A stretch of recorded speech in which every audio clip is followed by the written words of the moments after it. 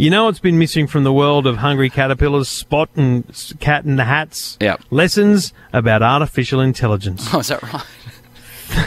Thankfully, Professor Michael Milford from the Queensland University of Technology is changing all that. He's also a Chief Investigator at the Australian Centre for Robotic Vision. We spoke to him last year about robots and his passion for educating kids about STEM. I remember that. It was fascinating. I do too, and I'm pleased to say we're going to chat to him again because he's created a picture book, The Complete Guide to Artificial Intelligence for Kids. It introduces the concepts of artificial intelligence and the science behind it to kids using pictures and relatable examples. And Michael Milford joins us now on Talking Technology. G'day, Michael. How you going? Mate, very well. So, I mean, how do you teach young kids about artificial intelligence? Well, you practice on your own kids, first of all, and you see what works. How old are they, mate? I got a 5-year-old son and a 3-year-old daughter. Okay. And what do you end up with? You end up with some explanations, some nice pictures that they really like, and you come up with a pretty comprehensive sort of introduction to AI. What are your kids like at the playground? Playground conversation must be a bit different when they're educated on artificial intelligence. They're normal feral kids running around screaming, very, very normal. And what made you want to do this then? Because let's be honest, a kid's book, Andy Lee's book about Don't Turn the Page, that's the kind of crazy thing that my kids want to just go, don't turn the page. Oh, well, let's turn the page. Don't turn the page. So why on earth are you thinking that you need to even begin the process of educating kids on artificial intelligence? So you know, in your previous chat, you're talking about being lazy and doing your laundry, right? And I'm an expert. Most people, yeah. So most people try and find a way. It sort of started out that way. So my son knows I work with robots. So more recently he's been asking, oh, what do you do, Dad? What do you do with robots and all that sort of stuff? So, of course, rather than explain it to him myself, I went and looked and went, oh, maybe there's a video or a book I can show him which will explain it all. And Parenting 101 in 2018. There wasn't anything I could find, especially for little kids, and especially about like things like artificial intelligence, possibly because it's a little bit more nebulous than a robot. So I just put it together, and I've been doing that on and off for the last 17 years. So I've been practiced at it and tested it with them and sort of refined it and got out something I was pretty happy with. So why do you think it's important to be teaching kids? Certainly, I mean, for your kids it's great because I know the feeling. It's very hard as a parent to not be able to explain to your kids, or for your kids not to be able to explain to their friends what mum and dad do.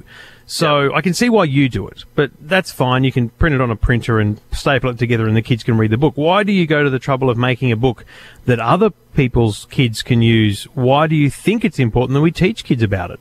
Look, I think it's supremely important. I think making everyone aware about sort of big technological change that's happening in this world is critical, because this is going to affect our kids way more than it's going to affect us old people.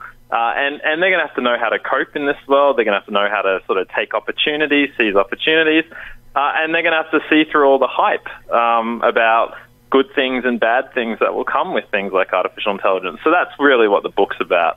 Demystify it, empower them to sort of start thinking about these things, but in a sort of kid-friendly way. We're not doing algorithms or equations or any of that rubbish at this stage. So under your, I think it's called Maths Thrills brand, you run a bunch of cool events for kids to teach them about STEM in a fun way. I think we talked before about like diffusing a nuclear reactor before a timer goes off, but you also run corporate events for adults. So what do you do in events like Maths in the Movies? So Maths in the Movies is great with adults because we no longer have to be politically correct. We can talk about violence and we can talk about bombs. So that gives us a lot more leeway to explore sort of mathematical and scientific concepts. So like an event we did at World Science Festival late last year, we went through the movie Speed, where the bus jumps the gap in the highway.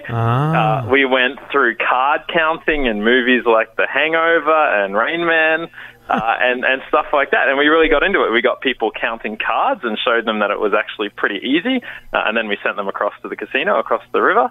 Just kidding. And we got people cracking codes on this sort of mock bombs. And it was a lot of fun. Well, so in a corporate environment, I've done a lot of those corporate things where you try and start a day or end a day to keep you engaged. You're doing these things. What is the motivation behind doing this kind of thing at a corporate event? There'd be a few, right? So one is getting people thinking a little bit outside the box. So a lot of the corporate events that you see are really about getting people to step back from the grind of their job and do something a little bit different, whether it's building a bridge out of spaghetti or cracking the code for a bomb. The key is to get people sort of in a different frame of mind, and then to have them sort of think a little bit about what they do in their job, for instance, but from a very different perspective. Now, if your area of expertise includes robots, as far as we've come, there have been some pretty darn disappointing robots right here at CES. I'm in Las Vegas right now. Yep. I've seen things from a little thing called Buddy, which just looks like a thing with an iPad on its face. I've seen, I guess you call them humanoid-looking robots. You've got Sophia with a real-looking face who's getting a citizenship in places. I don't think anyone's getting it right. There was some robots today I saw that claimed to be involved in elder care, in other words, for companionship and monitoring. Why are robots so ill-defined right now? And is there anyone getting it right?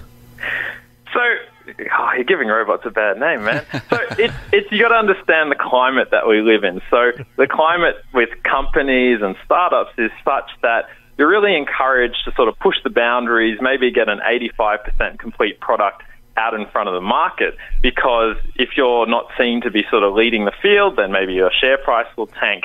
And right. You can see it in the number of sort of dodgy demos that occur regularly at these sort of technology events. It's just the sort of the market at the moment encourages that sort of behavior, rather than waiting 10 years until it's perfect, because by then you got no money because the investors have all gone elsewhere. So what robots excite you then? What have you seen that actually makes you go, even though it's 30% or 80% done, what is the stuff that excites you out there? Look, I'm really, really lazy and really, really selfish. And there were actually, as far as I know, there was at least 2 laundry folding robots at CES, right? Did you see the other one? I saw one a couple of years ago. I haven't seen the second one, though, this year. So apparently the second one, and I'm just reporting what I read, is a little bit more hush-hush, but it's one of the ones where you sort of do hand it off completely to the robotic system, and it takes about 10 minutes to fold a shirt. It can only fold bright coloured shirts at the moment, but that's really exciting because you could just leave that going all day and you come home and your laundry's all folded, and that would be awesome. It's one of those ones that needs to be at 90%. I want to see it working for a day before I trust it. Working for a day. Yeah, but they'll get better real quick.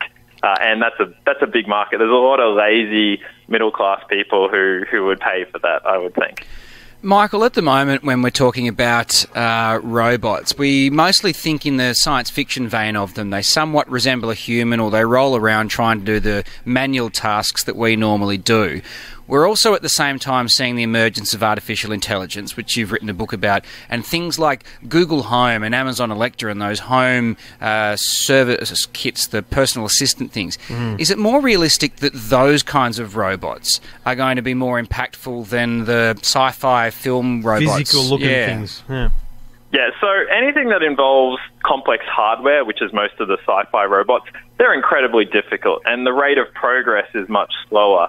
The real sort of society-transforming stuff will revolve around data and AI, and that's why these things like Google Home and Alexa are potentially just going to transform everything, because first of all, they collect a lot of data, and second of all, they enable you to interact with all of the data of the world very easily. So that's where the biggest changes will come initially. Well, I'm okay with my robot vacuum. I've decided that the one that I've got is doing an okay job, and I think that's taken years to get to that point. And I think your point is, don't dismiss them early. Just consider that they will get better, and they'll get better fast. Yep, and just watch out for your robot vacuum spying on what products you leave around your house and then sending you targeted email advertising. I'm good with that. I love targeted ads. It's better than getting rubbish ads. That's my view.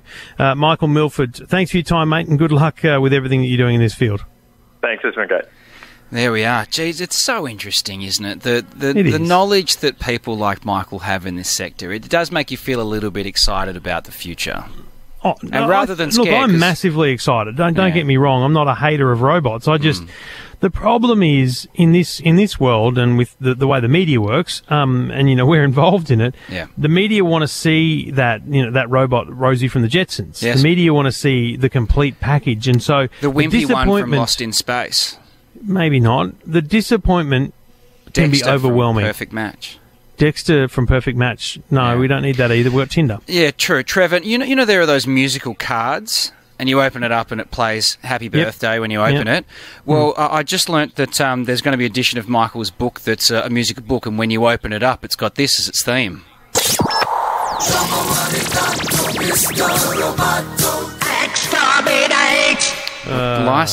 We've licensed it out. Michael loved it.